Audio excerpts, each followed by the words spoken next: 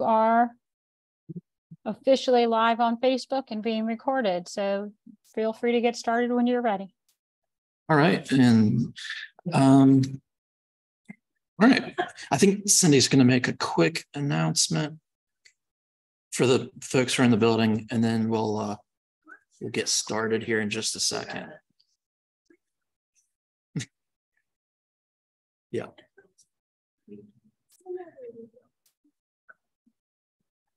know, last one was there was Google accounts, but it was the one on Coast Guard service or something, whatever it was. Yeah. The sinking of the. Mm-hmm.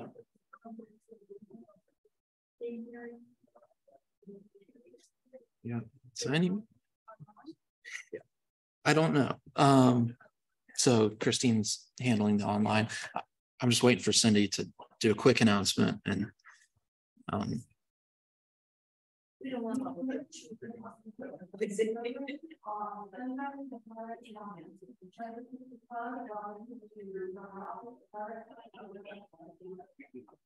okay.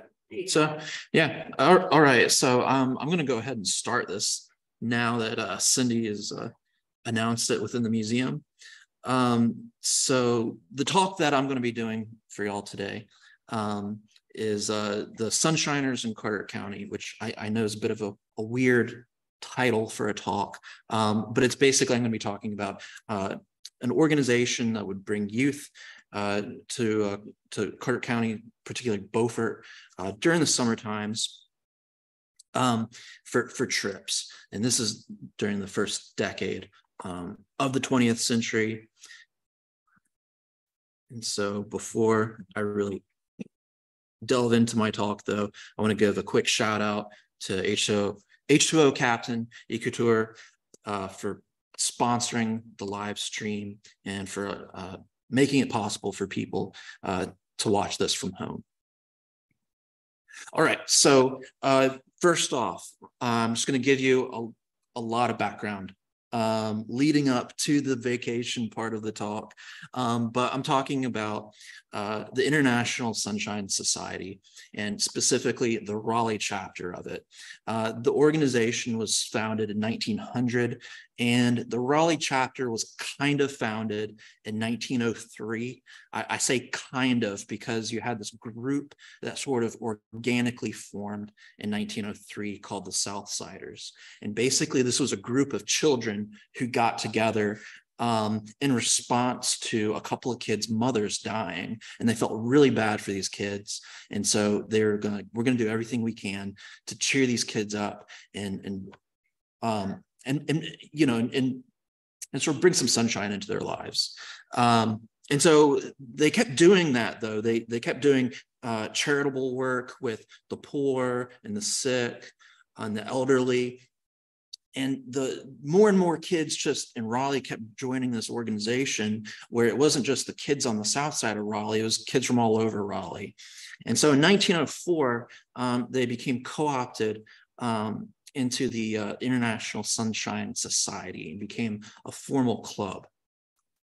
And so I've got this paragraph here that really sums up what it is to be a Sunshiner. And this was actually written by a Raleigh Sunshiner. To be a Sunshiner means to belong to the Sunshine Society. The Sunshine Society is an international organization whose one purpose is to bring sunshine into lives that lack it.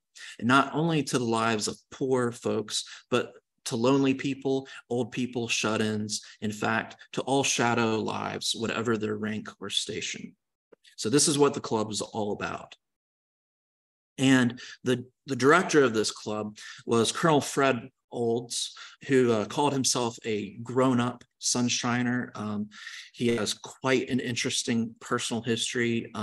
He had been a colonel in the State Guard, which was the forerunner to the North Carolina National Guard. He was a former newspaper editor. He was a journalist for the News and Observer, the Charlotte Observer. He's also a contributor to the Wilmington newspapers.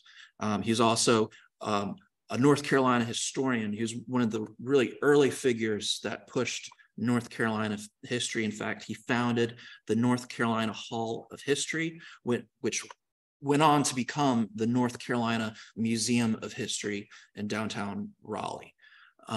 He was also the secretary of the Raleigh Chamber of Commerce and the director of the Raleigh Sunshiners. And this is just a few of his accomplishments. He had many, many accomplishments throughout his life. And so there's right around the time that the Sunshiners are really starting up, tragedy strikes in his life. He loses both his wife and his son in short succession, and he just goes into this deep, dark place. And his sister-in-law tells him, don't give up on life. You need to really dedicate yourself to something. And he was already doing charitable work. He was already doing youth outreach, but he really delves deep into charity and in youth sort of involvement and advocacy. So one of the motivations that he had for getting into working with youth was that he saw that here in the early 20th century that youth were facing a real crisis. And he honed in on cigarettes, which was a massive industry in North Carolina at the time. And he was claiming that young boys were smoking up to 2 packs a day. And this was back in a time where people thought, cigarettes weren't all that bad for you, but he saw it as being a problem for health, and he saw that it caused addiction. He was also worried about drug abuse in North Carolina. North Carolina got into prohibition really early on. Prohibition in North Carolina started in 1909. People started turning to drugs because you could get stimulants like cocaine over the counter pretty easily from drugstores. You could also get opiates really easily. And he saw that there's youth were getting caught up in this in Raleigh. And there's like all these stories of you'd have like a dance hall, right? And these kids wanted to dance all night long. And in order for them to stay up all night, they were buying cocaine and getting addicted to it. And then there's all other sorts of activities where kids are wanting these stimulants to stay awake and stay active. He was also worried about cheap novels. These are novels that were sort of glorifying murder and crime. And he was worried that these kids were reading these trashy novels and then going out and committing these acts, because all these newspapers at the time were sensationalizing stories like that. So kind of like the concern that we have today with, drugs and alcohol and violent films and video games, people in the early 20th century had similar concerns. So Fred Olds really believed that the youth needed positive role models and positive engagement. And so he saw that he saw it as his responsibility to help develop future leaders for North Carolina, to teach selfless behavior, so working, charitable work. And he also saw that kids really needed to have fun educational experiences because he believed that the schools were failing the kids in North Carolina and that they weren't really learning anything, and that you really need to find a way to engage kids with education. And one of those ways was through travel. And he didn't think people traveled enough in North Carolina or in the country at the time. And he was a proponent of tourism in North Carolina. He wrote, "We do not know enough about our state, and so travel and stay at the proper places is of the highest benefit." And so out of that came trips that he did with the Sunshiners. He took them to the mountains, he took them to the sea, he took them everywhere in between in North Carolina. And so with this talk, I'm primarily going to be focusing on his trips to the sea, he took trips to Beaufort, North Carolina from 1905 to 1909. They skipped a year in 1910, and then the final trip was in 1911. And so this all started out as an experiment with boys. In August of 1905, you had people coming to Fred Olds asking him to start up a Raleigh chapter of the United Boys Brigades of America, because he had been a colonel in the State Guard of North Carolina. And this organization was really popular in Wilmington and Goldsboro and really active. And it taught Christian values, and more importantly, military drill. So it's sort of like a paramilitary organization where they're teaching kids how to march and use weapons, that sort of thing.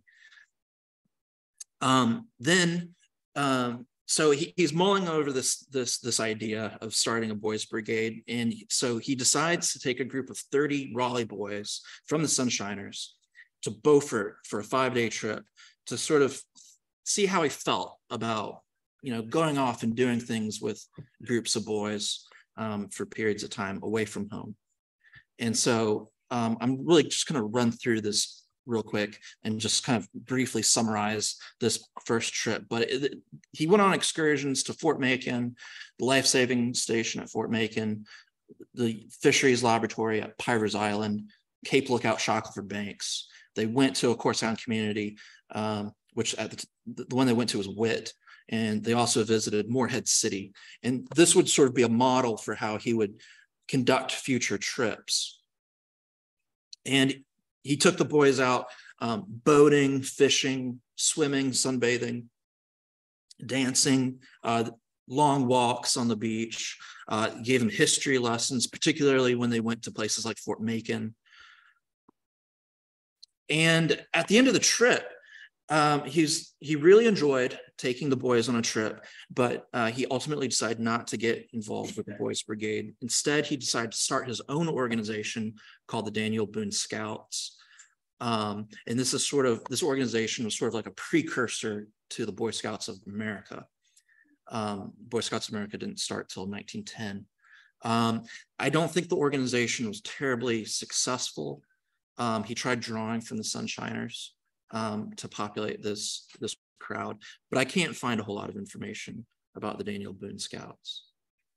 But out of this first trip came a newspaper contest, because while the boys were on this trip in Beaufort, they're writing letters home to their local newspapers, and they're getting their stories about their trip published. And this is all from Fred Olds, because he's a newspaper editor, a newspaper journalist, and he's working for the News Observer.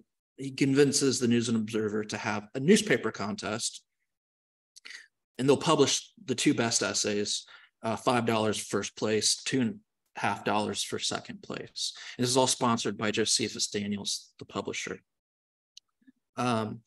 And he decides, and so Fred Olds, he decides, and by the way, those newspaper contests, that's where we get the majority of what we know about the Sunshiners and their trips to Beaufort come from, these really interesting essay contests. But anyways, Fred Olds decides that he likes doing these trips so much that he wants to make these Beaufort trips co-ed. So in 1906, he's like, I'm going to go from taking 30 boys to the beach, so I'm going to take 100 kids and like split it at 50-50, but he's going to bring 6 chaperones with him. And he's pretty cheap. He can do this for under $10 per kid. It's 10 days, basically $1 a day. And then he also institutes a system of uniforms. This is primarily for more formal occasions that the kids will be engaged in, such as going to church on Sunday or going to formal dances. The girls are predominantly wearing white, and the boys are wearing white as well. And this is actually a photo of them outside of Ann Street Methodist, and there's Fred Olds there in the middle. It's actually a really big panoramic photo that I've had to crop. He also institutes a unique disciplinary system. One would think that the adults would be in charge of discipline, but he decided to put the kids in charge of discipline. He appointed a youth jury to try kids for misbehavior, and that this jury would then deliberate, decide what to do, and make a recommendation to Fred Olds, and then he would have the final say on what was to be done. And then he had a system of documenting demerits and severity of infractions, which wasn't fully kind of spelled out in some of the essays and articles, but he did have a system.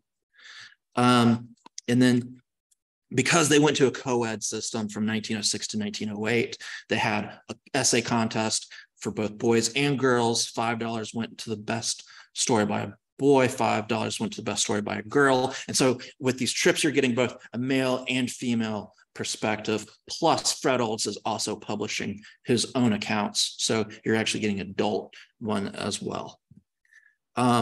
Fortunately, the newspaper contests end in 1909, so no stories from 1909 and 1911 that are from the kids, but Fred Olds is still publishing stories about these trips.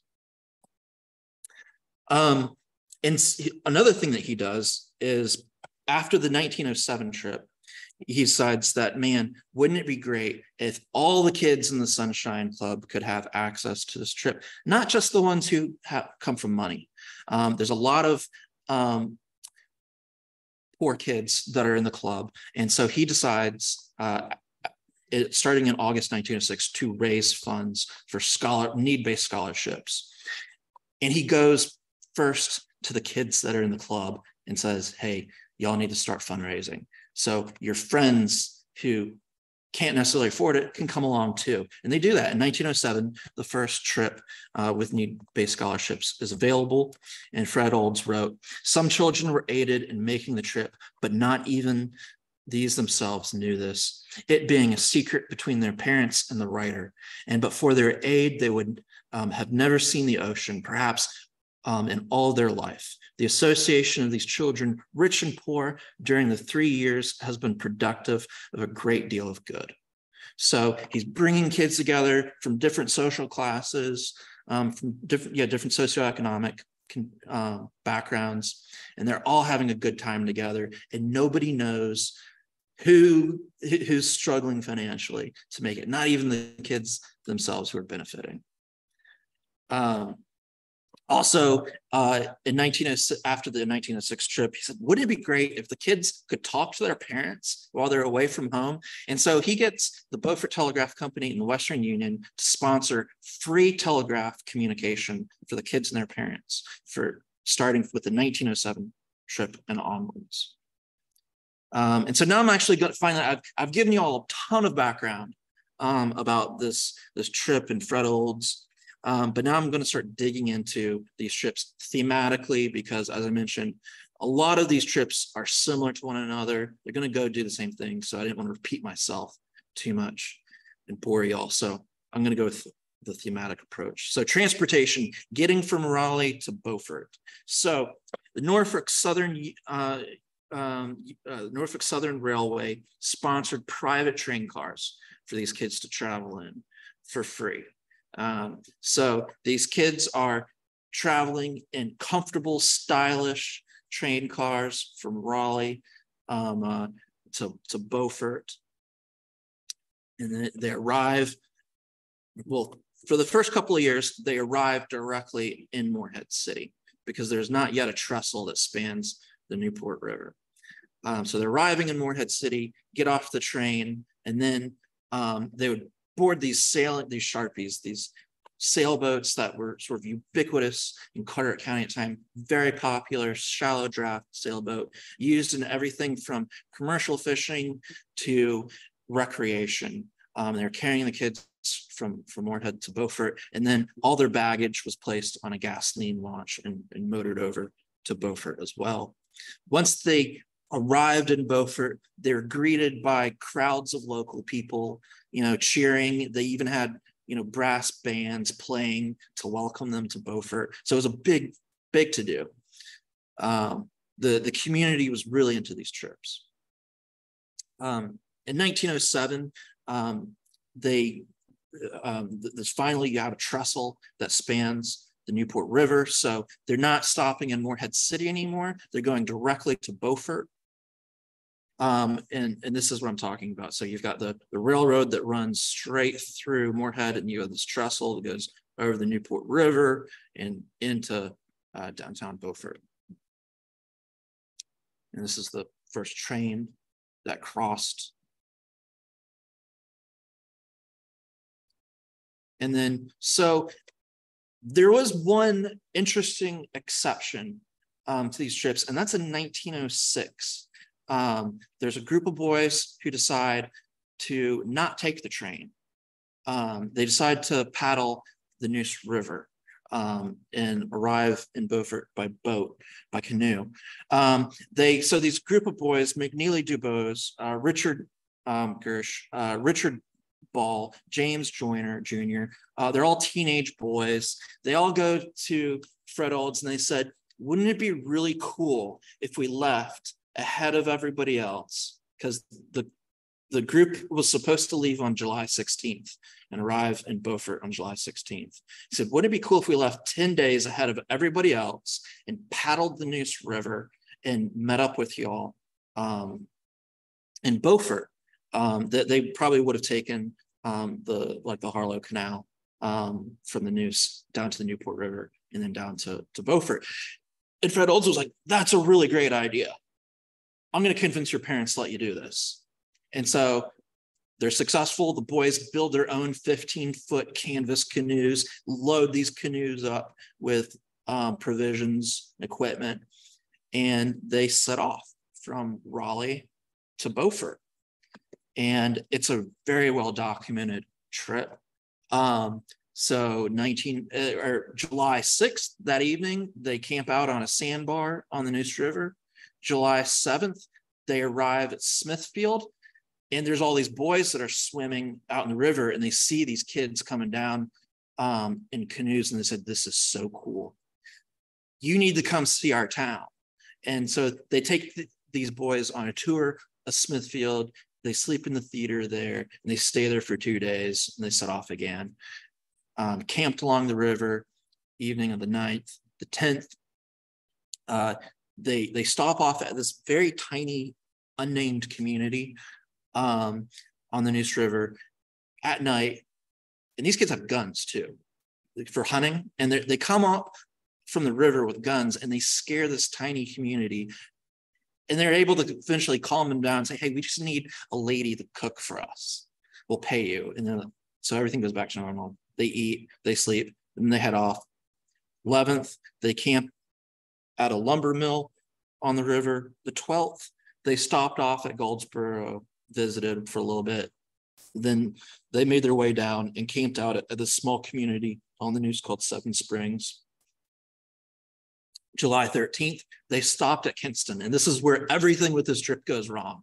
Because while they're off exploring the town, all the supplies are being stolen out of their canoes. And they get back and everything's gone. And they're like, uh-oh, we can't make the rest of this trip. We don't have any more food. We don't have our camping equipment. Everything's gone. And there's this local guy, this Mr. Newborn, who's like, hey, boys, how'd you like to go on a fishing trip with me to Havelock? And he's going to go fish around Slocum Creek. Some guy they do not know. And they're like, okay. And he's like, yeah, after we're done fishing, I'll take you to Beaufort. And so that's exactly what they do. They go fishing around Slocum Creek at Havelock, July 14th and 15th. And then this guy takes them on to Beaufort. And, you know, all the other kids are like, you weren't on the train. How did you get here? So it's very interesting, weird story.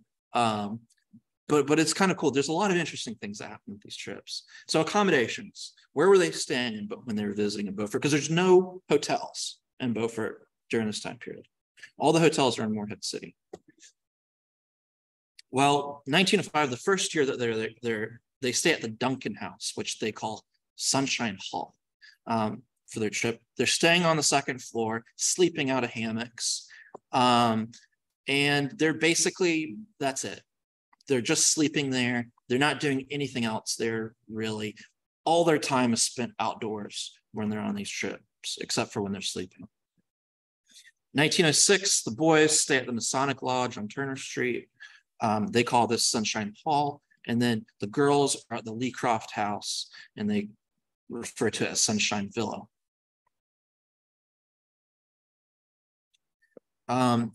The 1907 group is forced to be a smaller group and because they can't accommodate as many girls. There's just not enough accommodations. But on this trip, it's interesting. They're provided with $25 spending money to go blow on the town. But that year, the boys are put up in the Beaufort Naval Reserve Armory, and the girls are put up at the St. Paul's Episcopal Church Rectory, so where the minister and his wife live. 1908 to 1909, the girls stay at the Masonic Lodge on Turner Street, while the boys are at the Naval Reserve Armory.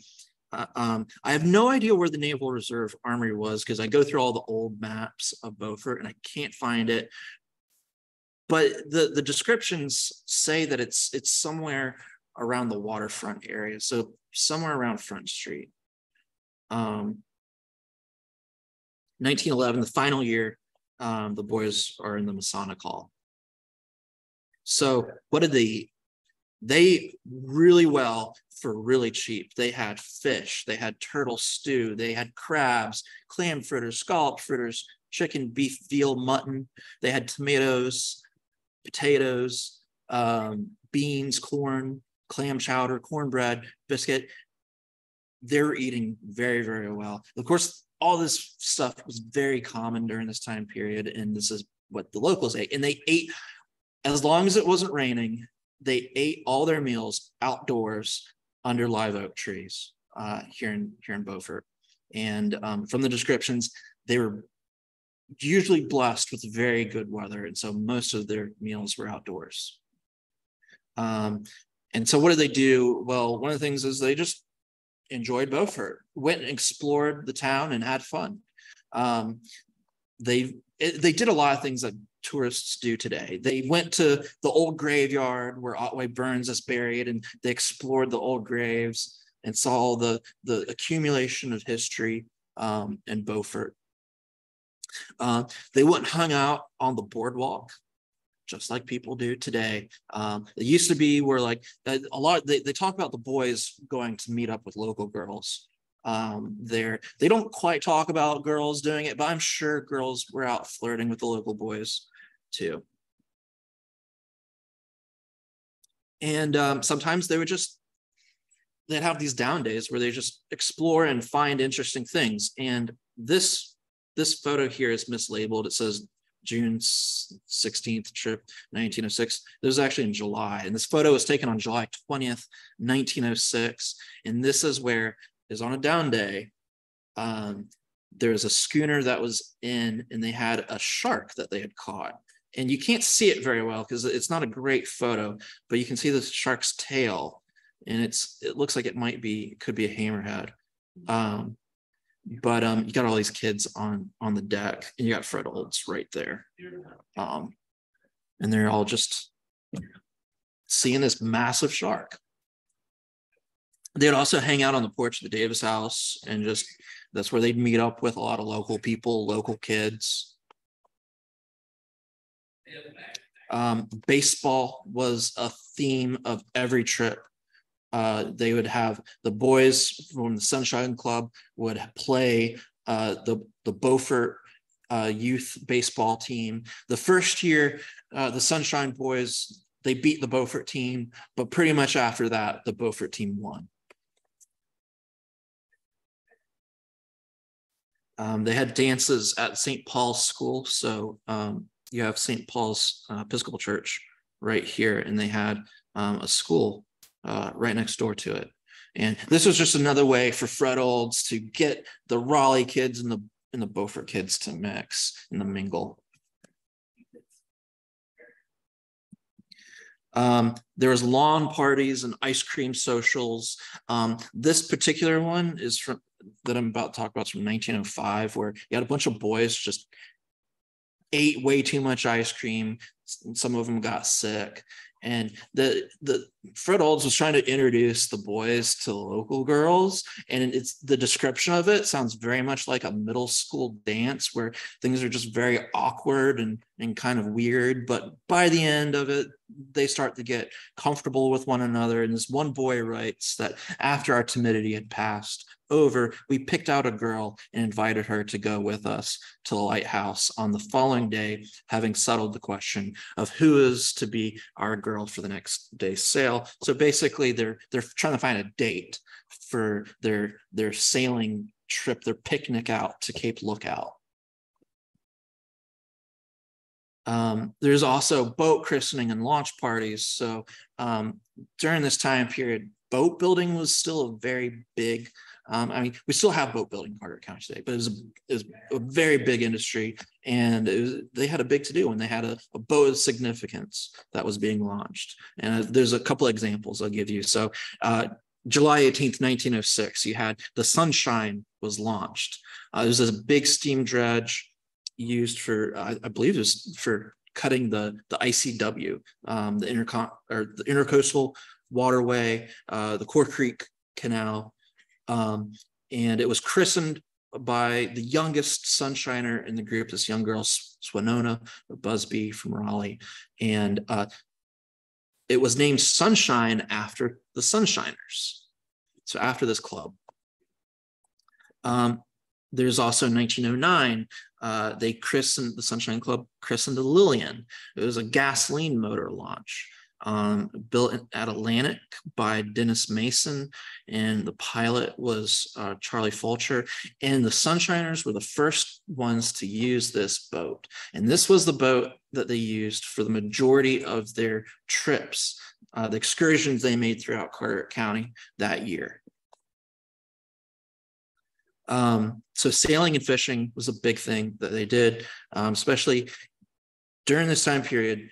Sailboats and small gasoline motorboats are how you got around Carteret County. And primarily what they're using are Sharpies, just like the one pictured here, flat bottom, sailboat, 30-foot range we're talking about, extremely popular since the 1870s. And here's a group of them taking a group photo in front of a Sharpie in downtown Beaufort. And then here's a group of them sailing in one of these Sharpies.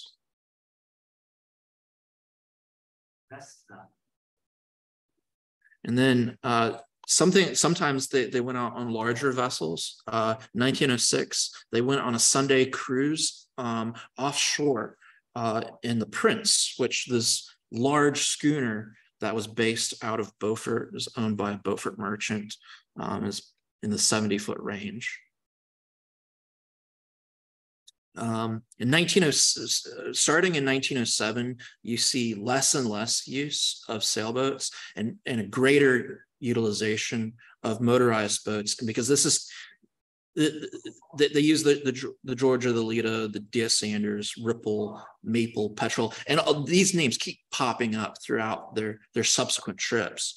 But this is the beginning of a period where there's this big transition from sail to gasoline motors, because these marine grade gasoline motors are becoming more and more affordable and more prevalent, and a lot of people are converting vessels over from sail to motor, or they're building purpose-built motorboats as well. And this is probably what most of these vessels looked like. This one right here, this sort of popular design that you see in Carteret County during the period. One of their sailing trips that they took was out to the USS Prairie, which USS Prairie was being used by the U.S. Naval Reserves for exercises during this period. And Beaufort had a U.S. Naval Reserve station here with a lot of locals were in it. And it was interesting because on one of these trips, they're talking about the Prairie being there, and they're having to round up people, the local Naval Reserve guys, to go do their training on this vessel. And most of them go willingly, but some of them don't. And they have these guys go and hide under beds and hide in closets. And they have these guys coming around from the Navy, dragging them out of their homes. They take a sailboat, a Sharpie, out through Beaufort Inlet, because the draft of this vessel, it was too deep for it to come into Beaufort or Moorhead. And so they take the Sharpie out to Prairie with the expectation that they're going to be able to get on board this vessel and socialize with the officers and sailors aboard it. They get there, they're not allowed on board. And It's funny, and the girls write about how disappointed they are because they're not going to get to go flirt with the handsome sailors. And they talk about there being a monkey aboard this ship, and that the monkey's like running all up and down the rigging, and they're just absolutely fascinated by this monkey. And then they're going back in, and they're hitting rough water coming through Beaufort Inlet, and some of the kids are getting sick. It's an interesting story. There's quite a few times where they go on the outside, they go through the inlet. Also, they see a lot of weather while they're out in the water. They get caught in a lot of storms and torrential downpours. They also see waterspouts pop up. On one trip, they had 3 waterspouts pop up while they're sailing back to Beaufort, one of which popped up pretty close to the boat. One year, there was a water spout that actually landed in Beaufort on Front Street, and just as soon as it hit Front Street, it dissipated, but just dumped water everywhere. So fishing was a huge thing. Carteret County had been a really popular recreational fishing destination from the end of the Civil War, really. It's been a popular place. And so Fred Olds would take the kids out and they'd go fishing. During this time period, bluefish, kingfish, Spanish mackerel would have been popular to go fishing for on the outside. On the inside, it would have been spot, hogfish, croaker, trout. They also took the kids to Fort Macon. They took them to the U.S. Life-Saving Station there. And during this time, the life-saving station there was brand new at Fort Macon, or by Beaufort Inlet. And they took the kids, climbed the tower to get this huge panoramic view. They demonstrated their boats and their life-saving equipment to the kids. And they demonstrated this one life restoring drill, which isn't quite CPR. It's primarily, way to get water out of people's lungs. And they demonstrated on one of the kids, this George Ash. They laid him, the guys laid him on his stomach while they basically squeezed and beat him in the back to demonstrate how this worked. And then they just sort of rubbed his arms and legs to kind of warm him up and like, this is how we do it. So it was a bit comical. But yeah, and then they would go and they'd wander around the fort. And during this time period, the fort is overgrown and it's a mess. But Fred Olds gave these big lectures on the Civil War history and the role of Moorhead and Beaufort during the Civil War and Fort Macon. And so this is a good educational part of the trip. And then once they were done with that, they'd go swimming out in the ocean or by Fort Macon. And they'd also go collect seashells, that kind of thing.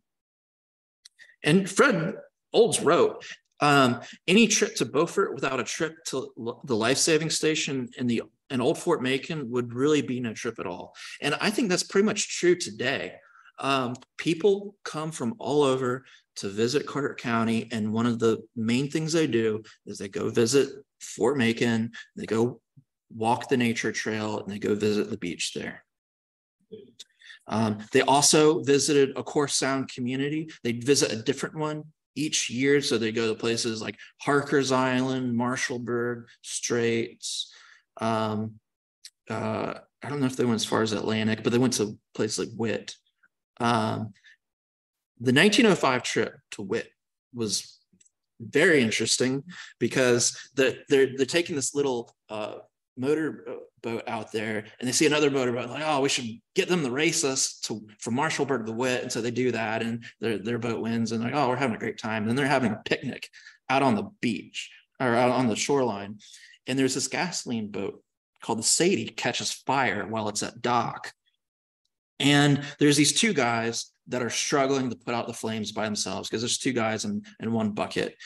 And Fred Olds tells a group of boys to go jump on board and help them put out this vessel. And this is a gasoline-powered boat.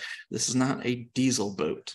So the chances of explosion are pretty high. And things get pretty bad, and the engineer gets scared and jumps overboard. All the boys think this is hilarious. Fred Olds is like, this thing might blow up. So he pulls the boys back after a while.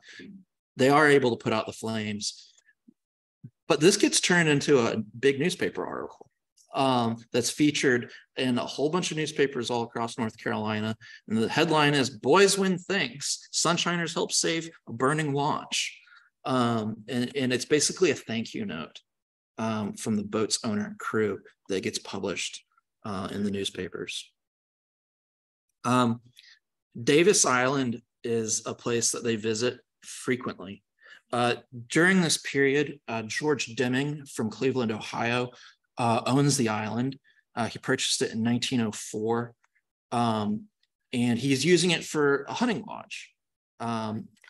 There had been a guy who had purchased the island previous to him in the late 19th century and had actually dumped a whole bunch of soil onto the island, expanded the size of the island, turned it into a 100-acre farm, had a baseball diamond on it. It's sort of an eccentric rich guy from up north. But Deming has it during this period.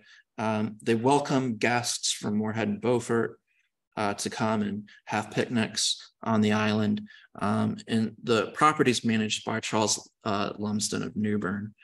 And so that's what they do. The Sunshiners go out there and they have picnics and they go swimming in Core Sound from the island, and they're eating watermelon and all those sort of things. And they actually, this is a photo.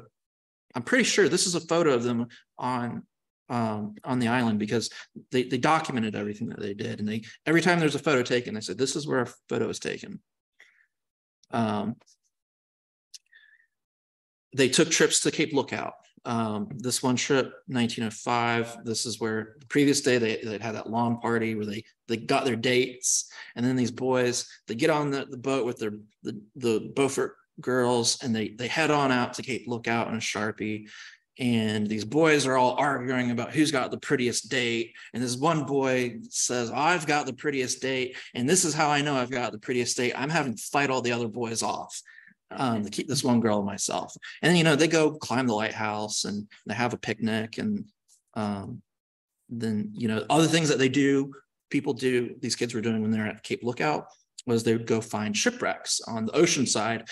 And they would break off things like fasteners and take them home as souvenirs. And people do that still today. They're not supposed to, because it's part of the National Seashore now, but people have been doing this forever.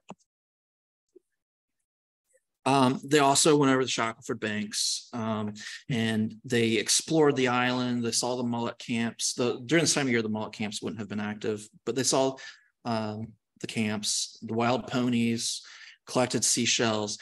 Fred Olds was also talking about there being all these sort of fruit trees all over the island. But the sand dunes were migrating across the island, destroying these fruit trees and destroying the maritime forests.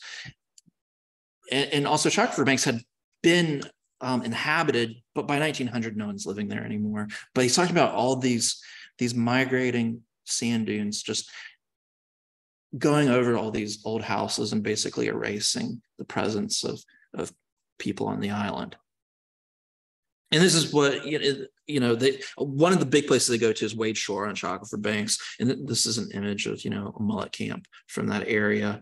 And they talk about, all the Beaufort locals and all the Moorhead City locals, they sail their boats over to Wade Shore and they have picnics. And that's what we do today still in Carteret County. Wade Shore is a really popular place to go take your boat out to and just go out there with a beach chair and, have a picnic. They went to pony pennings. This is where they'd have a pony round up, and the people would take some of the ponies off the island and train them to sort of be horses. But one time they took 150 ponies off the island, and they had 300 left that were still there. So there's a lot of ponies on the island during this period. Here's a image from that period, one of those roundups.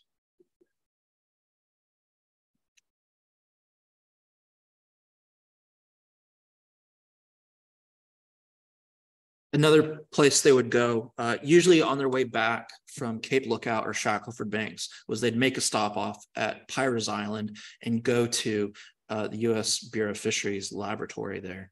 which is today the NOAA lab. But during this time, this lab was pretty new.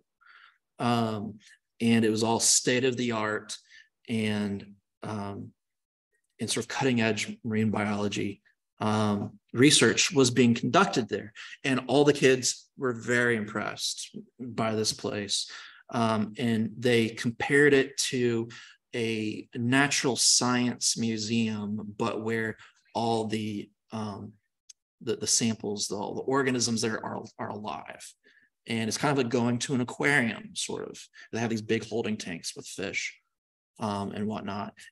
And so it was a really popular part. They also had a telegraph station there on the island that they would visit. And the kids were really intrigued by getting to see up close how a telegraph station worked. They also made visits to Morehead City, and especially the Atlantic Hotel. So the Atlantic Hotel was one of the biggest beach resorts in North Carolina during this time period. It was built in the early 1880s, and it burned down in the 1930s. But it was the place to go. It was Morehead City's nickname was the summer capital because everybody from Raleigh came down. Oh. But yeah, everybody came down to the Atlantic Hotel. The governors would come down there. You had presidents would come down there. People from the North Carolina legislature stayed there. All the biggest names in North Carolina vacationed at the Atlantic Hotel. And this is a shot from the water that just gives you an idea of how big this resort was. And I really like this photo because it shows you all the watercraft that are popular during this time period. So you've got these steam launches and gasoline motorboats and these Sharpies over here. It was truly a big facility. You have this overhead sketch as well. And something that a lot of people don't realize is that on the other side of the train tracks, on the north side, there's other facilities associated with the Atlantic Hotel as well. Like they had a bowling alley and a pool hall.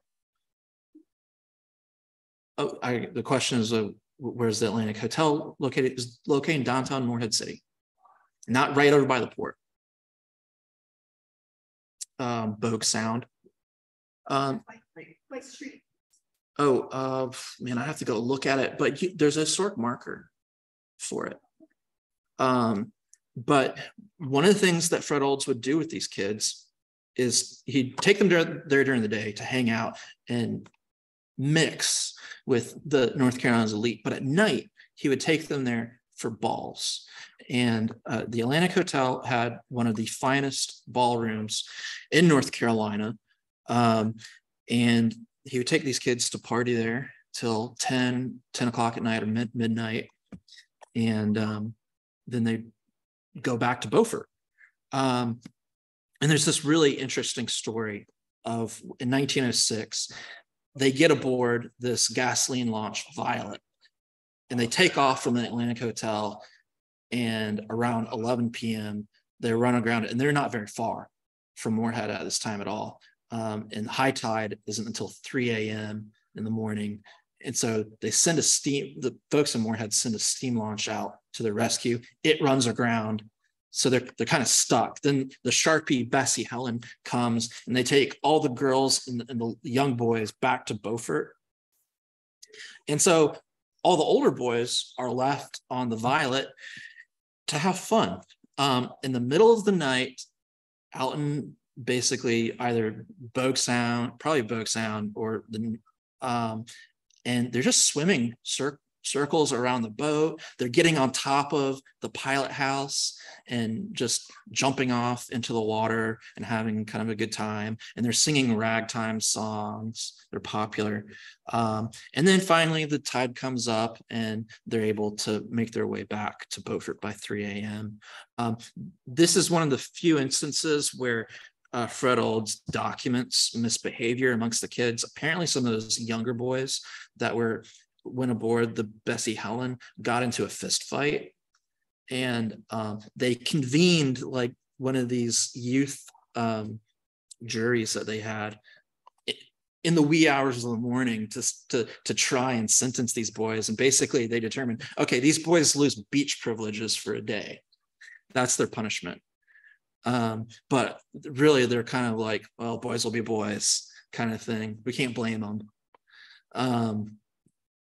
And so Camp Glen was another Morehead City activity. So they would sail over to the landing at Camp Glen, get off the boat and go ashore. And during this time period, Camp Glen's a military encampment for the North Carolina National Guard. So they would hang out with the soldiers. The girls would sing for them. They'd watch military maneuvers. They'd watch them practicing with their weapons. And they would visit with General Armfield and Colonel Gardner, who were there in charge. And this is what it looked like. Just sort of a sea of tents right along this area. And this is where Carteret Community College is located today.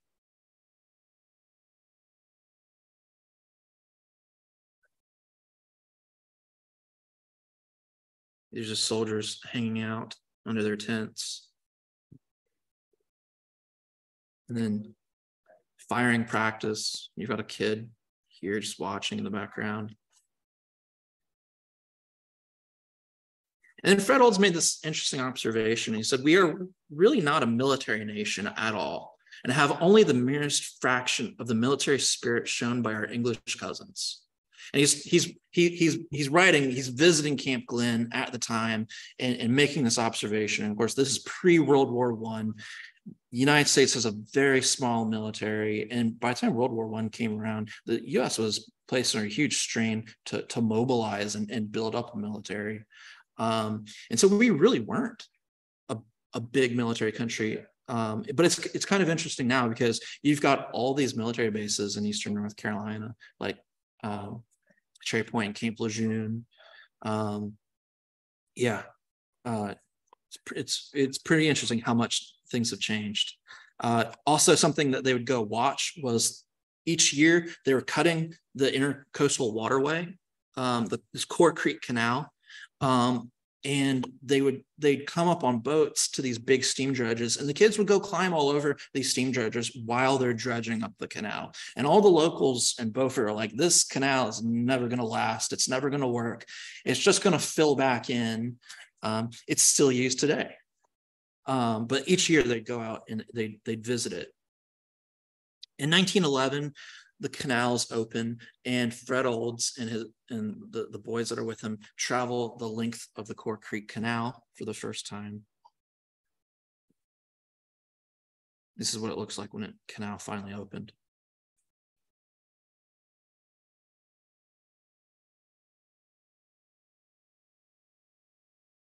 And so just to give you an idea, so, Beaufort Morehead would be down south, and then here is Core Creek, and then the canal runs up here to the Neuse River, from the Newport River to the Neuse River. A better image is over here, so you got Beaufort down here, then Core Creek, and it goes all the way up there, and it eventually leads up into the Neuse. So all the kids went to church on Sundays, and they all wore their white uniforms, white dresses for the girls, white clothes for the boys, and little white hats as well. And then, of course, Fred Olds is right there in the middle amongst this. I think this might be Ann Street Methodist. But they did Sunday school at the Methodist Church, and then they did sermons at St. Paul's, is how they usually did things on Sundays. And then the rest of the day was usually just kids could go run around and have fun. Or sometimes they would go on sailing excursions. So, of course, with these trips, safety is a huge issue. And Fred Olds was constantly saying, I've never had anyone get hurt. I've, never had anyone get seriously ill. But they had plenty of close calls. Of course, putting kids on a flaming boat, Core Creek was one instance, but you had Walter Dawn, this one boy, went rowing by himself, and he got caught in a current and was being sucked out towards Beaufort Inlet, and he got rescued by a boat that was just happening to pass by. And apparently this sort of thing happened almost every year that they took the kids. These boys would go out in a boat, a little rowboat or little sailboat by themselves and get into trouble. You had Jack Harris and Arthur Holding were so severely sunburned one year that they were sent home on stretchers. So yeah, no sunscreen at all back then. And then Fred Holt's writing about boys in the ocean. He said, there are some boys who have never seen the ocean before. Think of what this meant to them. Boys, as a rule, court danger. Many of them like to go to the surf because danger lurks there, or to go out to sea and to get on the deckhouse of a boat simply because there is an ignorant zest of danger. And this has to be ceaselessly guarded against. And he wrote this in 1911. This is the last trip that they made to Beaufort. And you can kind of sense in some of his reminiscences and that there's been a lot of close calls with some of these trips, particularly with the boys, because some of these boys are just going wild, and it's kind of been draining on him and weighing on him. But there's no Beaufort trip in 1910, and the reason for this is because Colonel Olds decides to go on vacation for himself, and he goes on vacation to Europe. He goes all over Europe and has a great time doing that. And then the last trip, as I mentioned, was summer of 1911. And from then you see a transition. They basically dissolve the Raleigh Sunshiners, and they transitions to the Boys and Girl Scouts of America. So in 1910, while Fred Olds is traveling through Europe, he's in England and he's introduced to the Boy Scouts. And he's like, this is sort of like what I've been looking for. This is the kind of thing I'm into. This is better than the Daniel Boone Scouts. And he actually marches with the Boy Scouts while he's in England. And the Boy Scouts of America is founded in 1910. And so he encouraged his Sunshiners to join the Boy and the Girl Scouts of America once they got up and going in Raleigh. And by 1912, Fred Olds was Scoutmaster. And that was pretty much the end of the Sunshiners. The Sunshiners did have an interesting legacy. They really, Fred Olds had really set out to create future leaders, and he was successful in that. There were many business leaders and even professional athletes that came out of the Raleigh Sunshiners. There's also quite a few marriages also came out of it. You had these boys and girls met each other, started dating, eventually got married, and had long marriages. And Fred Olds, he eventually died on July 2nd, 1935. And as I mentioned earlier, one of his biggest legacies that people recognize today is the Museum of History in downtown Raleigh, as he was the founder of it. But also his dedication to youth is sort of memorialized in Fred A. Olds Elementary School in Raleigh. And that's basically all that I have for this talk for y'all. So do y'all have any questions? No? And I don't know let me see if there's any questions I have from online. You are good online. All right. Well, thank you all for coming out and checking out this talk.